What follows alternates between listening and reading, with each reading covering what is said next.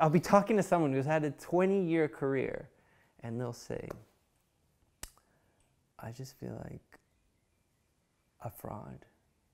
And any minute now, everyone's going to find out that I'm the one that snuck in. and I'm going, no, I better not. That's me. Yeah. And that's our minds. That's us. That's our voice. That's that voice that says, oh, you're a fake. You're a failure. It's the thing we don't listen to when we're little kids. We don't listen to it. Later on, we start to listen to it.